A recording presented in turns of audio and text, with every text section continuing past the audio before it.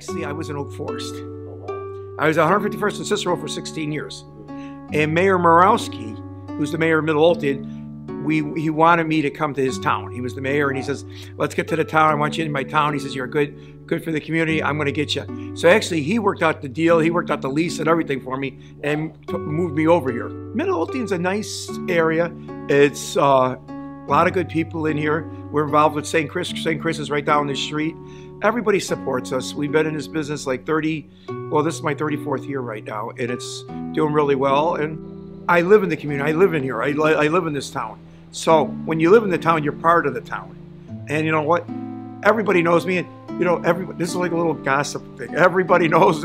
I know everything that's going in town. People tell me, you know, when you do like 800,000 customers a week, people talk. And you know, this is like a barber shop. You know, everybody comes in and talks and gives the gossip. I mean, well, you know, I really don't like to brag, but we do other stuff. I mean, we help a lot of stuff out. My joy is, you know what? I do a lot for the community, you know what? And everybody who comes in, I try to help somebody. We do the Boy Scouts. We help St. Chris out. We help St. Damian's out. Well, usually baseball, because they come in the most. Football, we do a lot of football. We sponsor them. They come in, they have pizza parties here.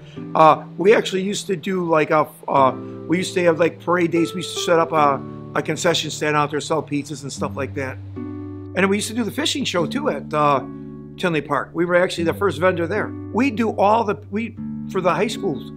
Years ago, they used to have the parents come in. They used to have to cook the little pizzas in a little one of those little ovens. They would burn them. So actually, me and the guy from Tinley Park, we created a program, and now we do all the pizzas around here for all the football high school games.